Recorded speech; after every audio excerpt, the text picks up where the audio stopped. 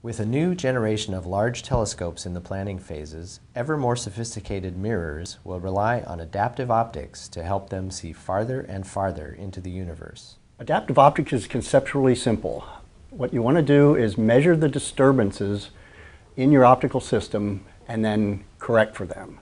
In astronomy, it's the disturbances in the atmosphere that are the biggest drivers. So you want to measure the atmospheric disturbances. You use a thing called a wavefront sensor. And then from that, you have a computer that calculates what the opposite of that wavefront is, or the disturbance, and then it applies that to a surface, usually a deformable mirror, and that goes ahead and corrects for the wavefront disturbance. It's extremely necessary for large telescopes. Any telescope that is larger than the atmospheric disturbance, which is usually about only 10 or 20 or 30 centimeters. If you have a telescope that's larger than that, you need some sort of adaptive optics.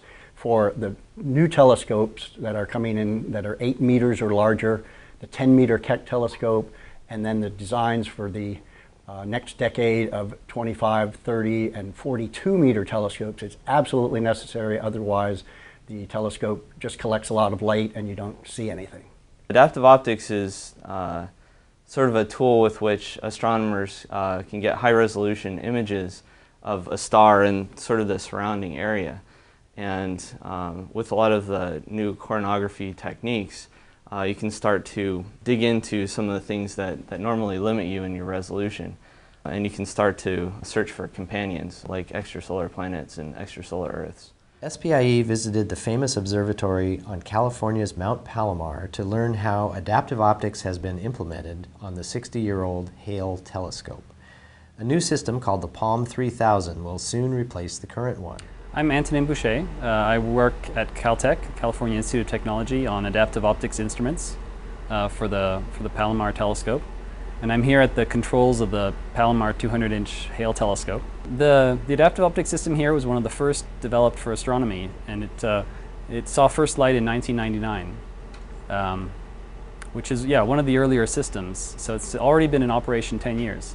Well, actually, we're kind of in the mid-phase of a new project, which is the Palm 3000 adaptive optics upgrade for the Palomar 200-inch telescope. And it's an extreme adaptive optics system, which is sort of a new breed of adaptive optics where we're trying to almost perfectly correct for the wavefront aberrations induced by the atmosphere, and using some sort of brand new techniques for searching for extrasolar planets. Astronomers have discovered over 300 planets already, but what's really the cutting-edge research is to study those planets to try to understand their atmospheres, whether or not they might be capable of supporting life, all those sorts of things. So our big effort here with the Palm 3000 adaptive optics system is to head in that direction and to try to be one of the first observatories to do that. A key innovation in adaptive optics was the development of the laser guide star, first developed for missile defense adaptive optics systems. It was declassified in the early 90s, and parallel research was able to build on the military work. When a star is not bright enough to have enough light that you can split it off and look at the wavefront while still trying to see what the star looks like, you don't have enough light to do that, we can produce an artificial star up in the atmosphere. The concepts are shining a laser up into the lower part of the atmosphere at about 10 to 20 kilometers and getting some Rayleigh backscatter or molecular backscatter. Just like you shine your headlights into the fog, you can get backscatter light. Another more efficient way to do it is to shine a sodium laser, an orange laser, up into the sodium atomic layer at about 90 kilometers, very high in the sky, well above the disturbing atmosphere, and it produces an artificial star that we can use for wavefront sensing. That allows us to look anywhere in the sky without having to have a bright natural source nearby. The use of a laser allows us to correct the turbulence in a direction where there isn't a natural star. So this is particularly useful for extragalactic science, studying distant galaxies. From its military origins and most visible use in astronomy, adaptive optics is moving beyond large telescopes and may soon become more widespread. We're starting to think small now. So instead of these sort of really large long-term projects, I'm starting to get involved in this robotic adaptive optics system for small telescopes. So we're actually going to try and field a small, cost-effective adaptive optics system for 1 to 2 meter class telescopes. And hopefully we'll be able to get one up and running in the next 2 years, and then try and bring adaptive optics to the masses, so to speak.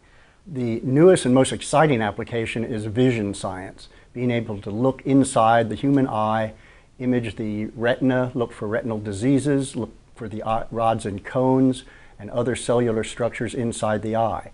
The vitreous humor, the fluid inside the eyeball, acts very much like a disturbed atmosphere, but it's slightly different. But you still use the same technology. You use a deformable mirror to make your correction. You get a signal from the back of the eyeball by shining a very low power laser into the eye, and then you make your correction and make your images. It's been happening over the last 10 years or so. There's been a lot of measurements of the wavefront of human eyes to try to determine what's necessary, and it's always popular to talk about it because it's a potential for eliminating or preventing blindness in millions of people. So there's a lot of excitement about it.